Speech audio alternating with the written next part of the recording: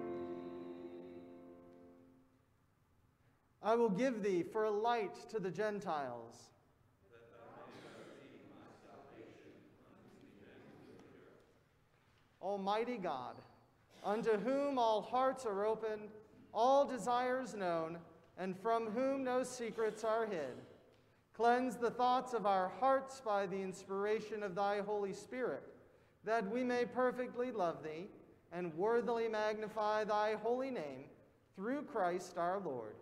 Amen. Hear what our Lord Jesus Christ saith, Thou shalt love the Lord thy God with all thy heart, and with all thy soul, and with all thy mind. This is the first and great commandment. And the second is like unto it, Thou shalt love thy neighbor as thyself.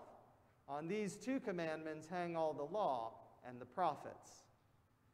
Lord, have mercy upon us. Christ, have mercy upon us. Lord, have mercy upon us.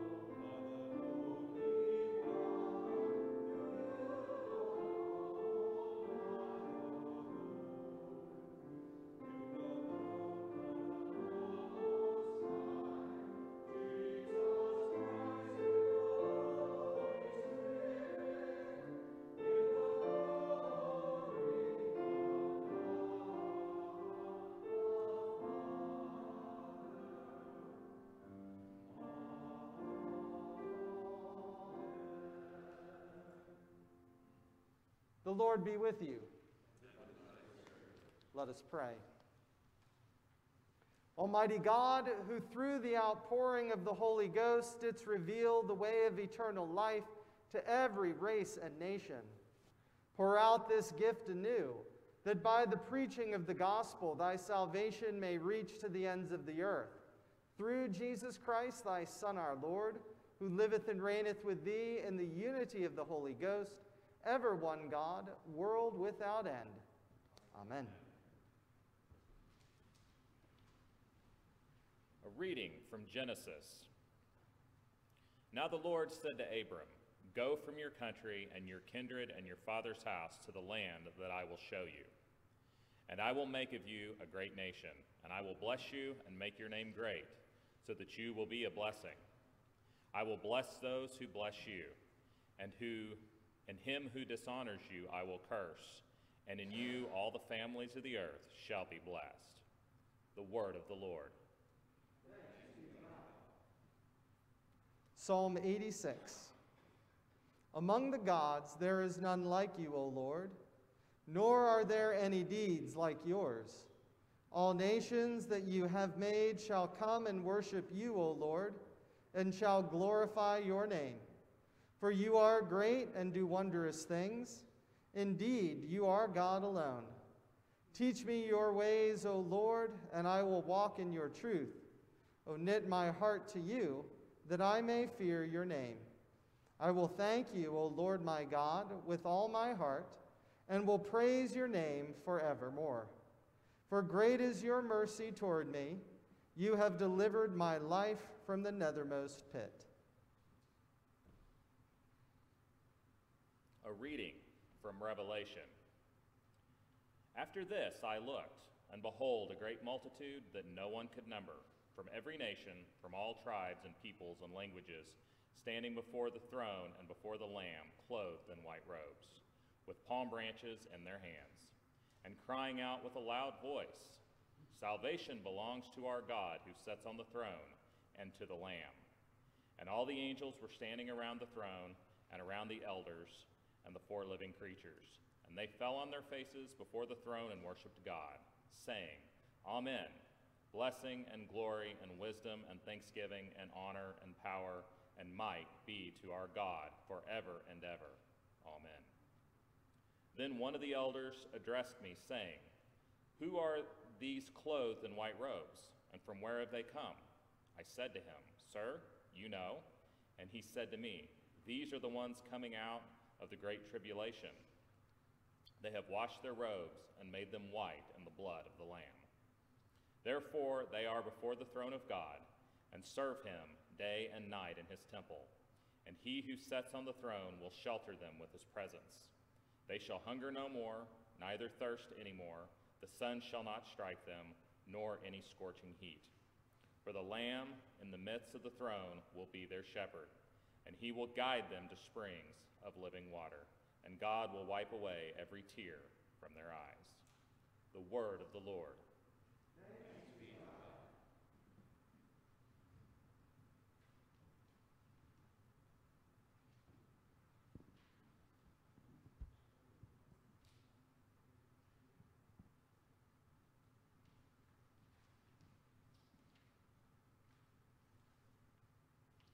The Holy Gospel of our Lord Jesus Christ, according to Matthew. Glory be to thee, O Lord. Now the 11 disciples went to Galilee, to the mountain to which Jesus had directed them.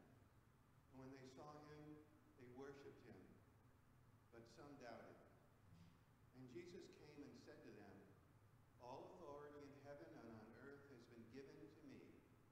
Go therefore and make disciples of all nations, baptizing them in the name of the Father and of the Son and of the Holy Spirit, teaching them to observe all that I have commanded you.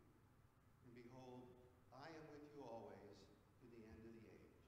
The Gospel of the Lord. Praise be to thee, O Christ.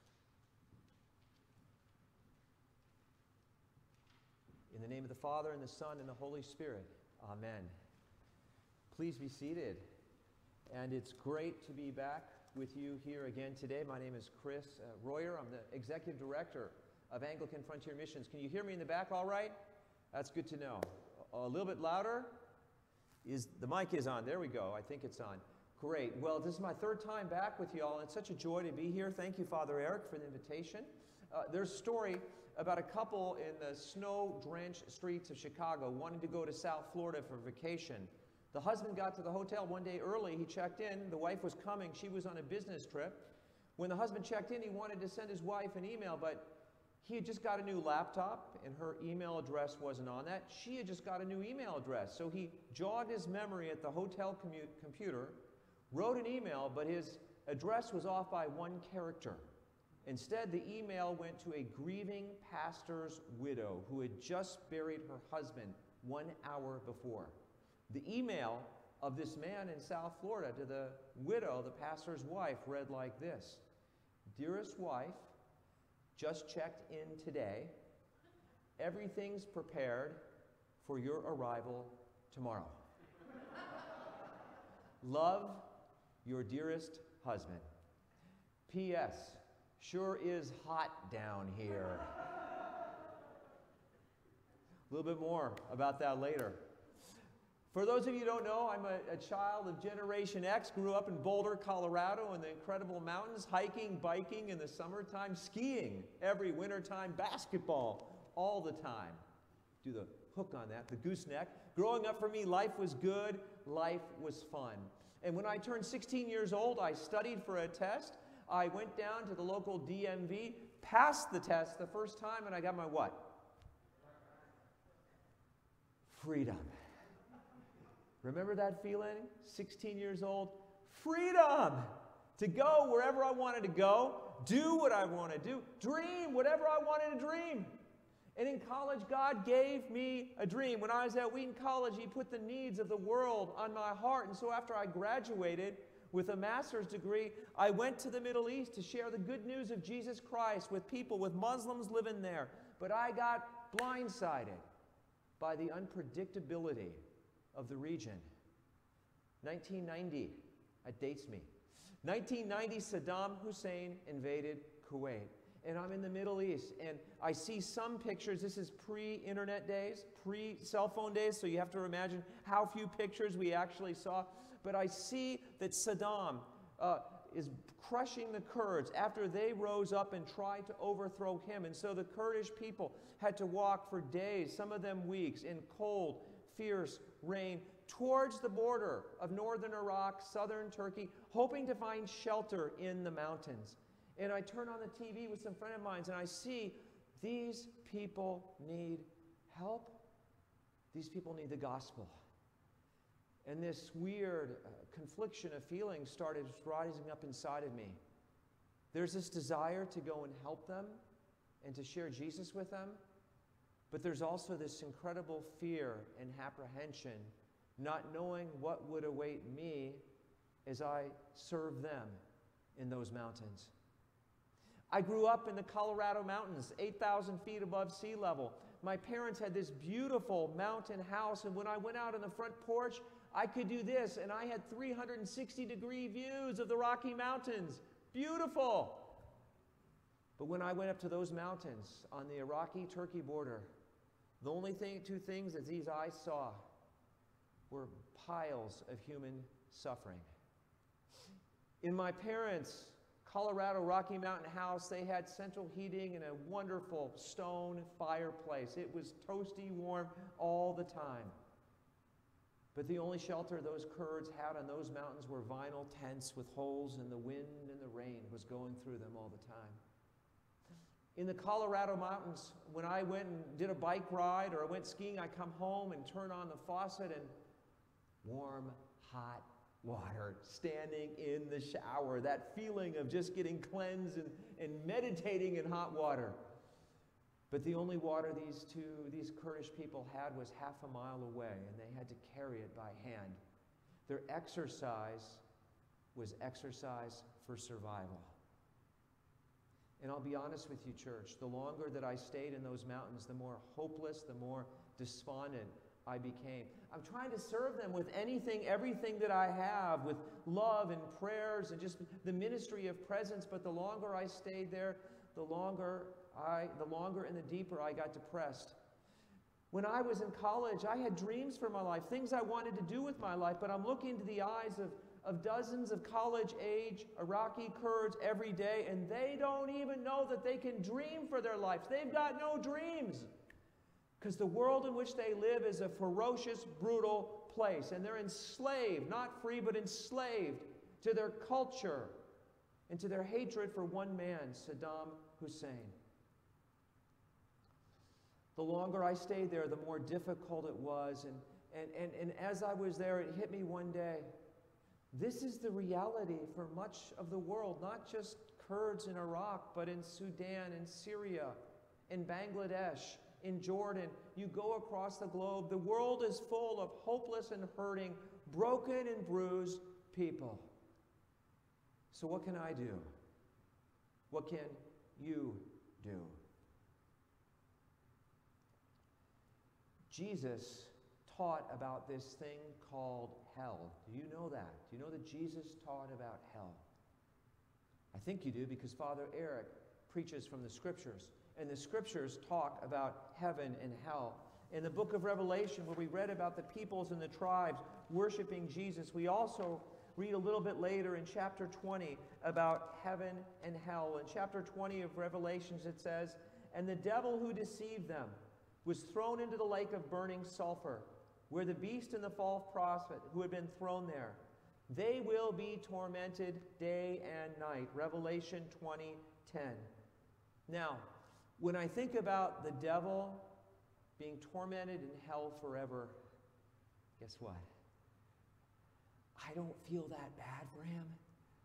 I feel like, wow, the struggle of my life, the temptations, the stress, all the stuff that I deal with as a human being living in this broken and crazy world, that'll be gone, that'll be buried. I don't feel bad about him, but as we read Revelation chapter 20, a few verses later, it says this, and anyone whose name is not written in the book of life is cast into hell. So, if you've given your life to Jesus Christ, if you've taken yourself off the throne of your life, if you said, Jesus, I'm all in with you, then you're okay. But if you don't follow or believe in Jesus, cast into hell.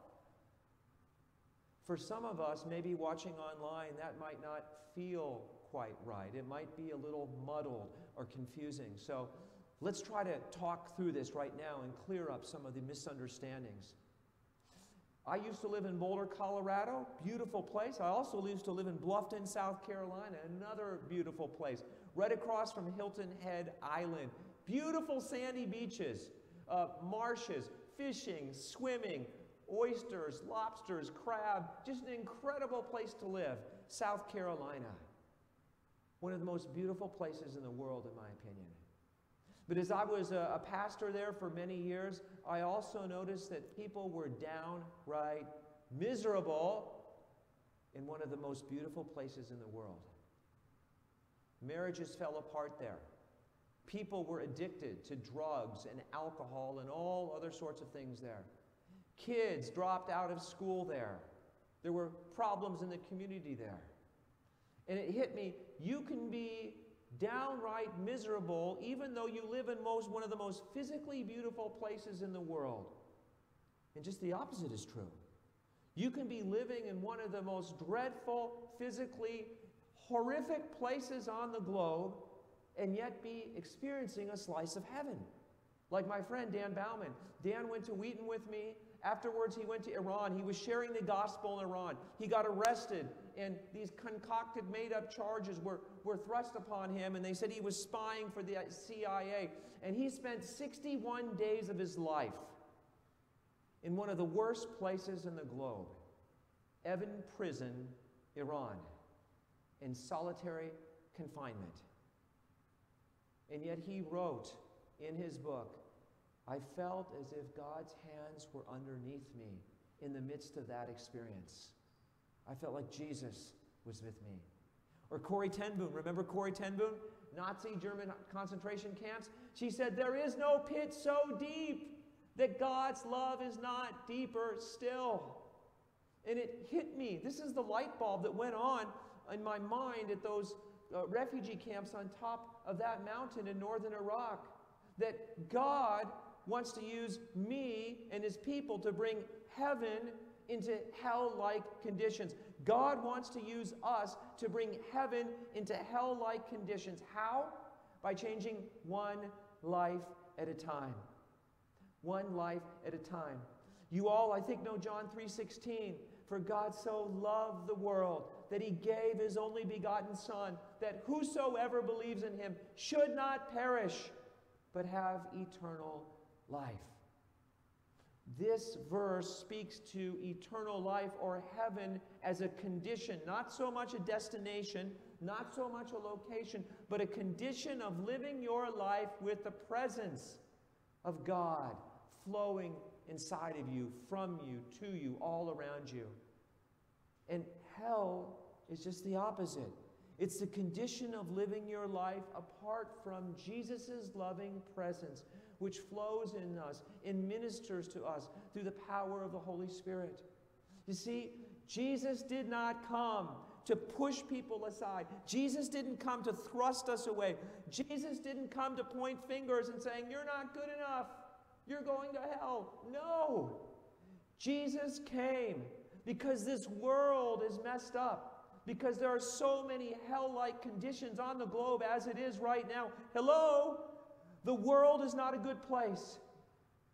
And I think in America, the last 12 months have been like any other 12 months that I've lived in, and probably most of us have lived in the United States of America. Social strife, turmoil, looting, violence, polarization. And it feels like the foundations of this country are crumbling before our very eyes. And God sees the plight of his people, of his children who accept him. And he sees the plight of people who have not accepted him. And he looks down and he says, what can I do? How can I help them? What can I do to save them? So he says, I have an idea. I'll send this guy named Noah. And through Noah, I'll have a do-over, and I'll start this great nation through him. Except for after the flood, remember what happens? Noah gets drunk. It breaks the Father's heart. So God the Father says, I know what I'll do. I'll send Abram. I'll start a nation out of him. And through him, I'm going to bring heaven-like conditions into this place called planet Earth. But the children of Israel again and again and again turn their back on God. And so at the end, the Father says, I know what I'll do. I'll send my Son. Surely they'll listen to my Son. And the evil of the world crushes and crucifies Jesus.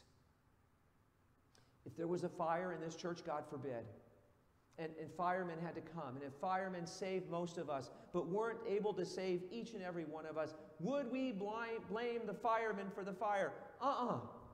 We'd say, thank you so much for risking your life for saving me. Our God is a fireman, and the world's on fire. And he's called each and every one of us as rescue agents to do something, anything about the plight of the world. And I don't know about you all, when this challenge, when this realization hits you, when it hit me, it challenged me. It caused me to spend almost 2 decades of my life in the Middle East because the state and the cursedness and the lostness of the world so gripped me that I felt I had to do something. You see, friends, when you really get the state of the world and what God's word has to say about the world, you'll do one of 2 things. You'll say, I'm all in. Here I am, Father, send me. Or nope, it's not my battle. It's not my fight. Here's the deal. The enemy doesn't want us to believe in hell. Why? Because Jesus crushed hell when he died on the cross.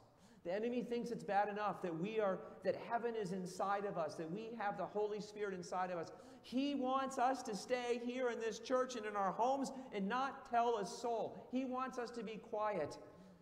But if hell and heaven do not exist, then why did Jesus have to die on the cross? And if his death on the cross has no meaning, then our salvation has no meaning. And if our salvation has no meaning, then coming to church has no meaning. Gathering here has no meaning. Heaven and hell are real. And here's the deal, church. The most hell-like conditions on the globe, the places on the earth with the worst poverty, with unclean water, with the worst sexual trafficking, with floods, with droughts, with you name it, the places that no one would want to live, those are the places, generally speaking, where the church is not, where the gospel is not. Those are the places where we have frontier peoples living. Say that phrase with me. Frontier peoples. Frontier peoples, 5,000 ethno-linguistic people groups, 0.01% Christian presence or less. Basically, there's no access to church or Christians or Bibles or bishops or pastors or priests. You can't find a church even if you want to. And those are the places on the globe that are mired in hell-like conditions.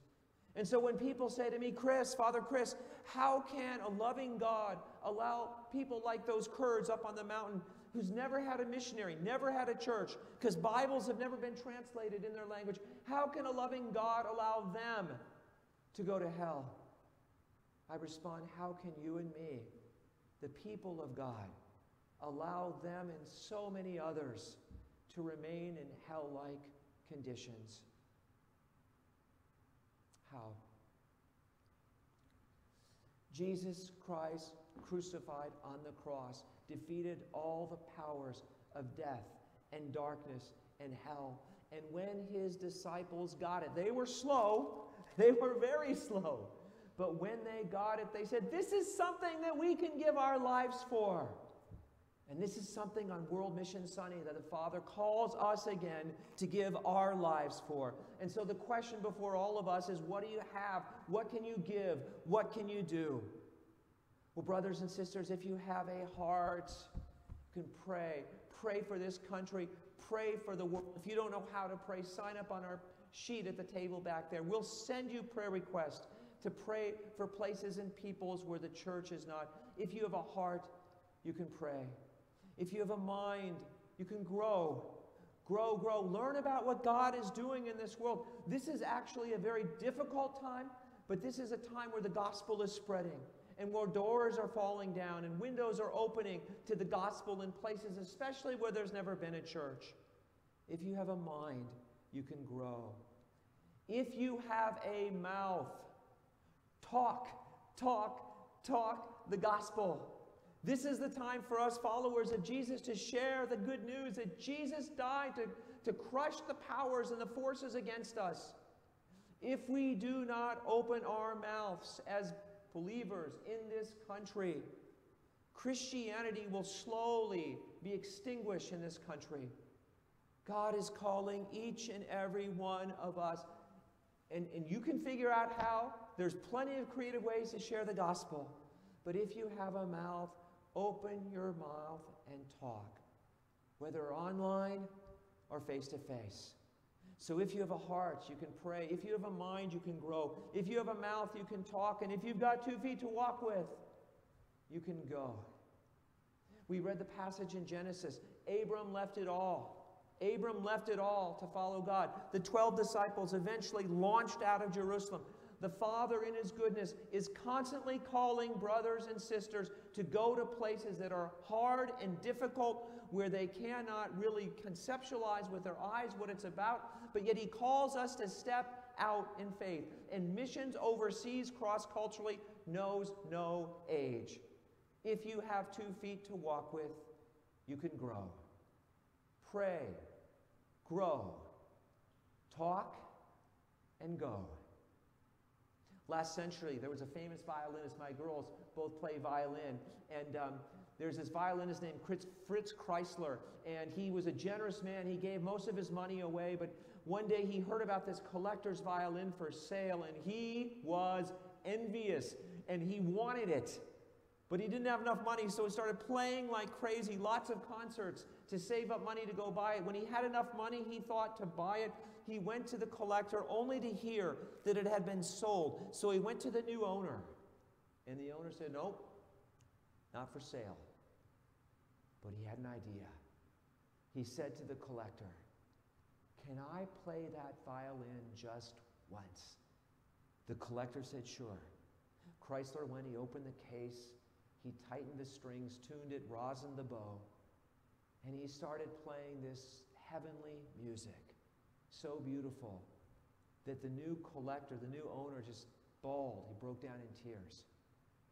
And as Chrysler was putting away the violin, the new collector, crying still, said to Chrysler, this is too precious for me to keep all to myself. Take it, play it, but let all the world hear. Brothers and sisters at All Saints, we have something so much more precious than a wooden violin. We have the treasure of God inside these vessels of clay. Take it, play it, for all the world to hear. Because Jesus' commission uttered 2,000 years ago is still valid today.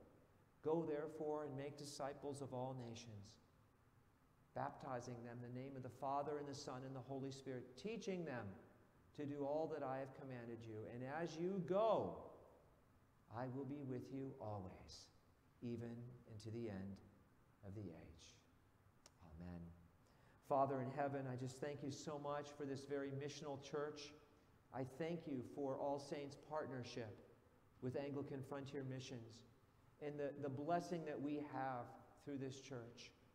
Father, I pray you bless this church with more missional zeal, more evangelistic fervor, to be sharing the gospel far and wide across the globe, and especially right here in Springfield. And we pray this in Jesus' mighty and powerful name. Amen.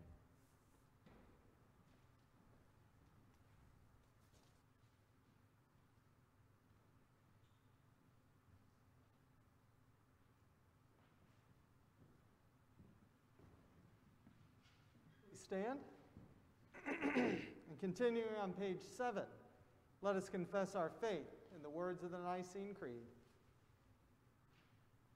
I believe in one God, the Father Almighty, maker of heaven and earth, and of all things visible and invisible, and in one Lord Jesus Christ, the only begotten Son of God, begotten of his Father before all worlds, God of God, light of light, very God of very God, begotten, not made, being of one substance with the Father, by whom all things are made, who for us men and for our salvation came down from heaven, and was incarnate from the Holy Ghost of the Virgin Mary, and was made man, and was crucified also for us under Pontius Pilate. He suffered and was buried, and the third day he rose again, according to the Scriptures, and ascended into heaven, and sitteth on the right hand of the Father. And he shall come again with glory to judge both the quick and the dead, whose kingdom shall have no end.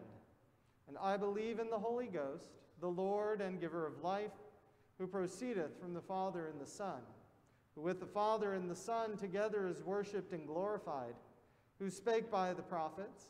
And I believe one holy, Catholic, and apostolic church. I acknowledge one baptism for the remission of sins, and I look for the resurrection of the dead and the life of the world to come. Amen.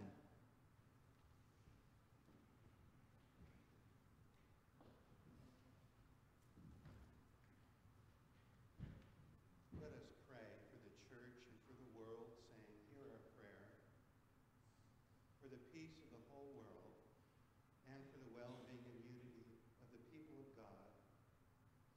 Lord, in thy mercy. Hear our prayer. For Foley, our Archbishop, and Foley and Frank, our bishops, and for all the clergy and people of our diocese and congregation. In our diocesan cycle of prayer, we remember the mission Red Bank in Chattanooga, Tennessee.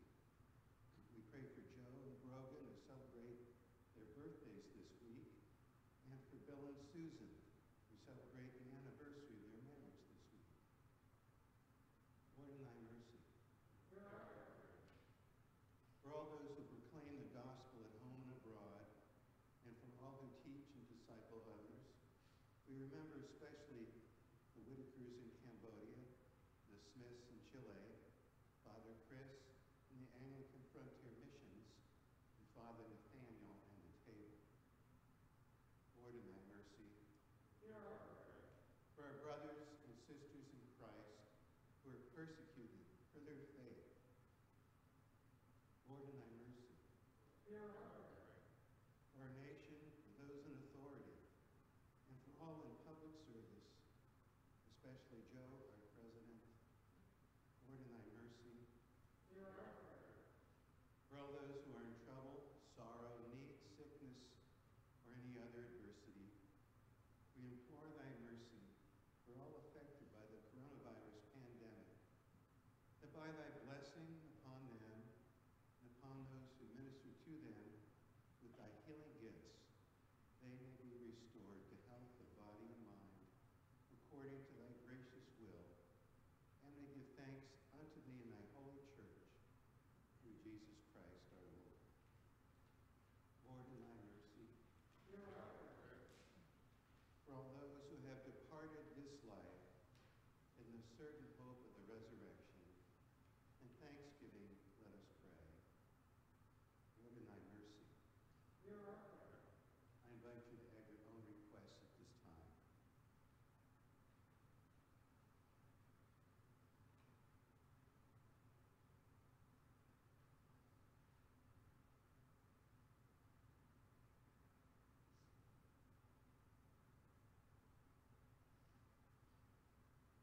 We pray for Pete and Elizabeth, and Julia.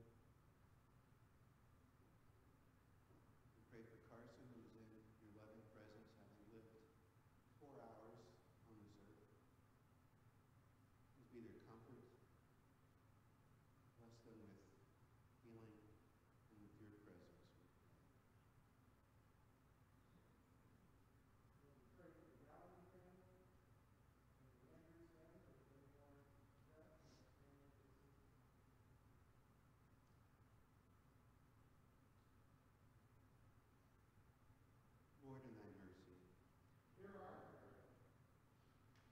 Grant these our prayers, O Heavenly Father, for Jesus Christ's sake, our only mediator and advocate, who liveth and reigneth with thee in the unity of the Holy Ghost, one God, world without end. Let us humbly confess our sins unto Almighty God.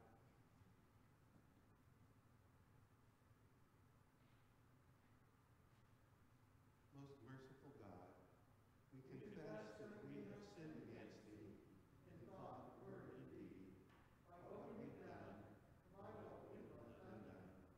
We have not loved thee with our whole heart. We have not loved our neighbors as ourselves.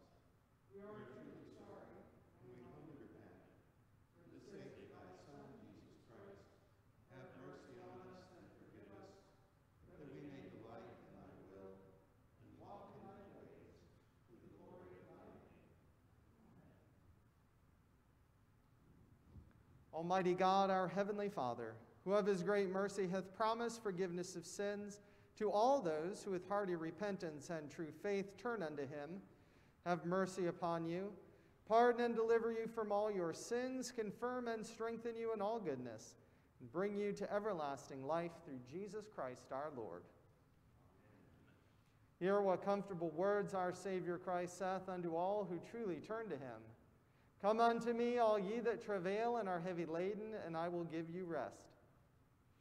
So God loved the world that he gave his only begotten Son, to the end that all that believe in him should not perish, but have everlasting life.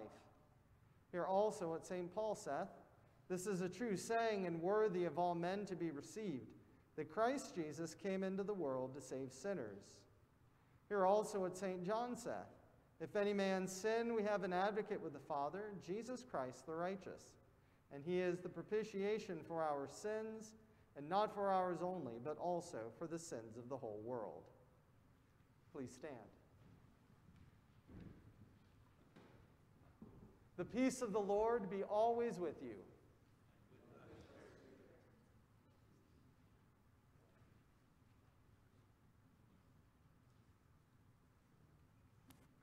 You may be seated. Well, hello and welcome to All Saints. If you are new or visiting with us today, we are very excited to have you with us. If you'd like more information on All Saints, or if you would like for us to contact you this coming week, please fill out one of the welcome cards in the pew rack in front of you, and then you can hand that to me on your way out, or you can drop it in the collection plate as you go, and we will be in touch with you. And please know that all baptized Christians who come to faith and repentance in Jesus Christ are invited to receive Holy Communion today. I'd like to thank Chris Royer for being here with us today. It's always nice to have a real live missionary here with us on World Mission Sunday. Now, technically, I was for a number of years, I was a Nigerian missionary to the United States, but my wife says that didn't count. So it's great to have Chris here. If you'd like to know more about Anglican Frontier Missions and how you can be more involved with Anglican Frontier Missions, Chris has a booth set up in the narthex, and he'll be there following the service and can answer any of your questions. And now walk in love as Christ loved us and gave himself up for us, a fragrant offering and sacrifice to God.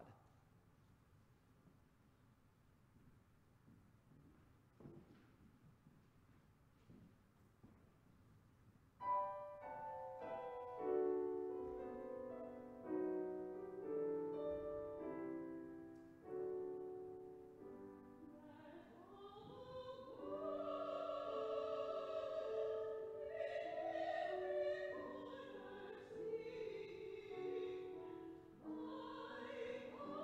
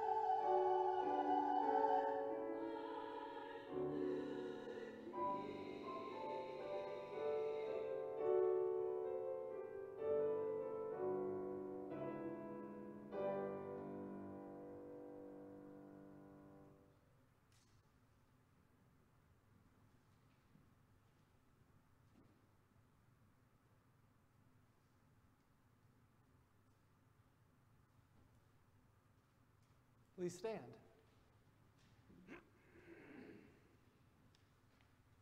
Thine, O Lord, is the greatness and the power and the glory and the victory and the majesty. For all that is in the heaven and in the earth is thine. Thine is the kingdom, O Lord, and thou art exalted as head above all. All things come of thee, O Lord. The Lord be with you. Lift up your hearts. Let us give thanks unto our Lord God. It is very meet, right, and our bounden duty that we should at all times and in all places give thanks unto thee, O Lord, Holy Father, Almighty, everlasting God, through Jesus Christ our Lord, who in the substance of our mortal flesh manifested forth his glory, that he might bring us out of darkness into his own glorious light. Therefore, with angels and archangels and with all the company of heaven, we laud and magnify thy glorious name, evermore praising thee and singing.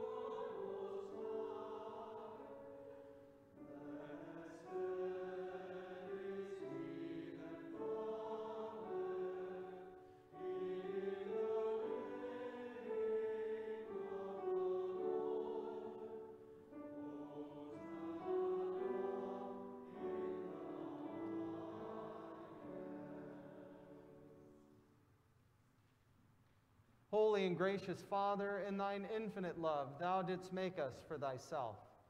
And when we had sinned against thee and become subject to evil and death, thou of thy tender mercy didst send thine only Son, Jesus Christ, into the world for our salvation. By the Holy Ghost and the Virgin Mary he became flesh and dwelt among us. In obedience to thy will he stretched out his arms upon the cross and offered himself once for all, that by his suffering and death we might be saved. By his resurrection he broke the bonds of death, trampling hell and Satan under his feet. As our great high priest, he ascended to thy right hand in glory, that we might come boldly unto the throne of grace. The night in which he was betrayed, our Lord Jesus Christ took bread.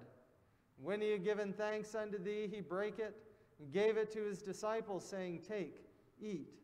This is my body, which is given for you. Do this in remembrance of me. Likewise, after supper, he took the cup. And when he had given thanks unto thee, he gave it to them, saying, Drink ye all of this, for this is my blood of the New Testament, which is shed for you and for many for the remission of sins. Do this as oft as ye shall drink it in remembrance of me. Therefore, we proclaim the mystery of faith. Christ has died. Christ is risen. Christ will come again. We celebrate the memorial of our redemption, O Father, in this sacrifice of praise and thanksgiving, with these thy holy gifts which we now offer unto thee.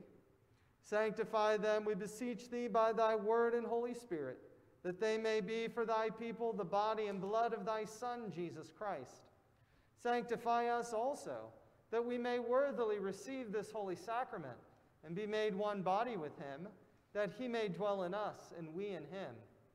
In the fullness of time, put all things in subjection under thy Christ, and bring us with all thy saints into the joy of thy heavenly kingdom, where we shall see our Lord face to face. All this we ask through thy Son, Jesus Christ, by whom and with whom and in whom, in the unity of the Holy Ghost, all honor and glory be unto thee, O Father Almighty, world without end. Amen. And now, as our Savior Christ hath taught us, we are bold to say, Our Father, who art in heaven, hallowed be thy name. Thy kingdom come, thy will be done, on earth as it is in heaven. Give us this day our daily bread, and forgive us our trespasses, as we forgive those who trespass against us. And lead us not into temptation, but deliver us from evil. For thine is the kingdom, and the power, and the glory, forever and ever. Amen.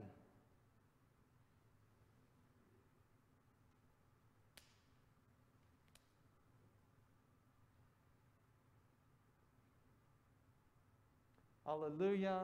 Christ, our paschal lamb, has been offered up for us, once for all upon the cross.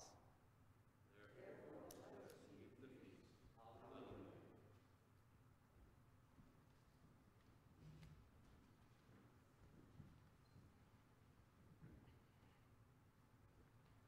We do not presume to come to this thy table, O merciful Lord, trusting in our own righteousness, but in thy manifold and great mercies. We are not worthy so much as to gather up the crumbs under thy table, but thou art the same Lord, whose property is always to have mercy.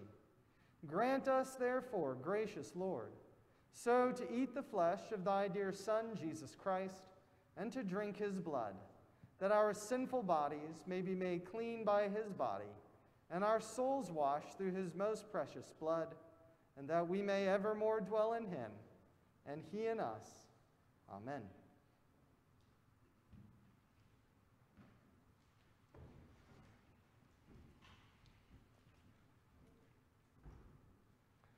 O Lamb of God, that takest away the sin of the world. Have mercy on us. O Lamb of God, that takest away the sin of the world. Have mercy on us. O Lamb of God, that takest away the sin of the world. Grant us thanks. The gifts of God for the people of God, take them in remembrance that Christ died for you, and feed on him in your hearts by faith with thanksgiving.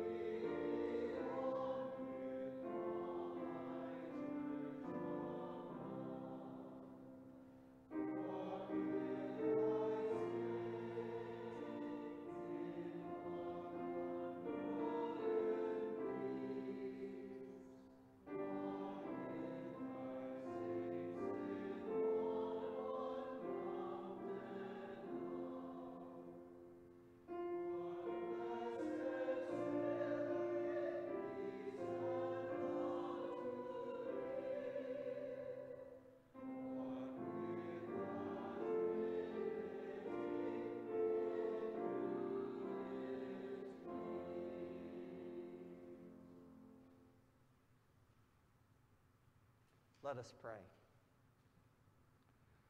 O Heavenly Father, we thank Thee for feeding us with the spiritual food of the most precious body and blood of Thy Son, our Savior, Jesus Christ, and for assuring us in these holy mysteries that we are living members of the body of Thy Son and heirs of Thine eternal kingdom.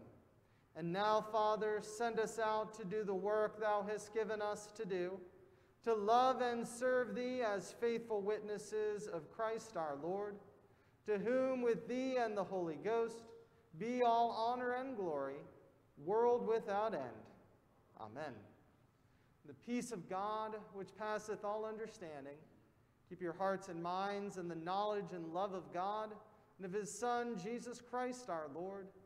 The blessing of God Almighty, the Father, the Son, and the Holy Ghost be amongst you and remain with you always. Amen.